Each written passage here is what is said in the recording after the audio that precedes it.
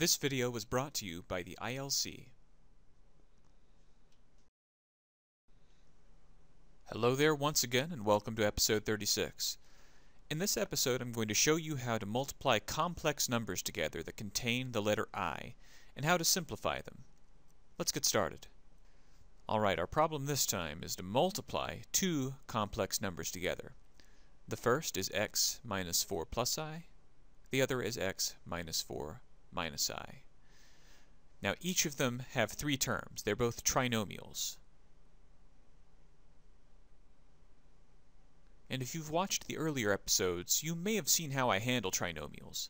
I like to make a table where I write the first terms on the top, x, negative 4, and I. And along the left side, I write the other terms in the second trinomial, x, negative 4, negative I. And then I simply multiply each term on the left by each term above. Let's see how that works. We'll go x times x is simply x squared. X times negative 4 is negative 4x. X times I is ix. Negative 4 times x is negative 4x again. Negative 4 times negative 4 gives positive 16. Negative 4 times I is negative 4i. Negative I times x gives negative ix.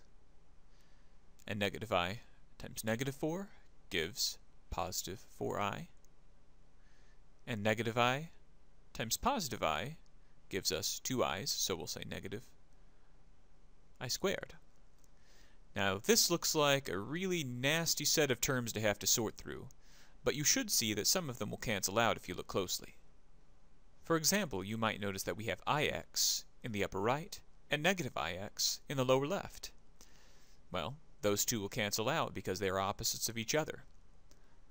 For the same reason, the negative 4i on the right side will cancel out with the positive 4i on the bottom.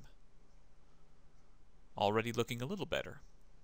You may also notice that we have negative I squared in the corner, but remember that I squared is the same thing as negative 1. So that negative I squared is the same thing as negative of negative 1, or positive 1.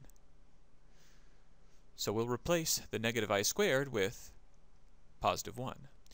You may now see that some of these terms that are remaining will combine together.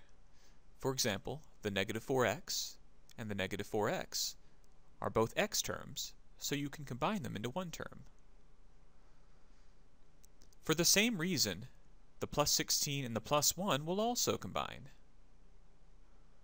Let's try to collect our terms and combine whatever's left. We have x squared as our lone x squared term. Negative 4 and negative 4 makes negative 8x. 16 plus 1 makes 17.